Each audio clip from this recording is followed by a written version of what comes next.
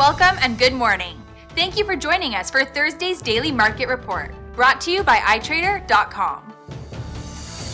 Gold prices turned sharply lower, having touched the highest level since mid-November amid pre-positioning for a much-anticipated speech from US President Donald Trump. Germany's record-low short-term borrowing costs have further to fall as the ECB takes advantage of recent rule tweaks to buy more shorter-dated paper. US stocks dipped Tuesday morning with investors awaiting President Donald Trump's first speech to a joint session of Congress. The Aussie dollar pair shows sideways and tight range trading since morning, keeping its stability above 0.7665 level. SSI still rather bullish.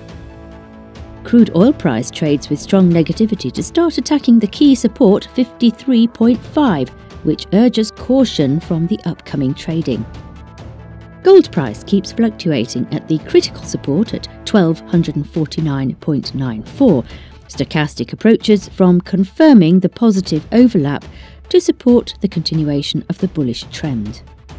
The dollar-yen pair retests 112.6 level, which is met by the EMA 50 to add more strength to it, while stochastic loses its positive momentum.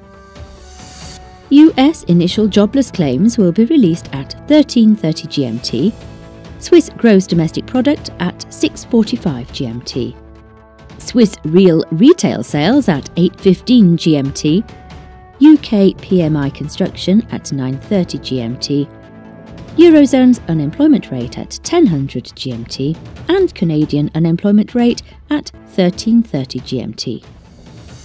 Thank you for joining us for Thursday's Market Outlook. We hope that you will tune in tomorrow morning for the latest events in the market. Until then, be sure to log into iTrader.com for all of your trading needs. Your personal account manager is ready to answer all of your questions.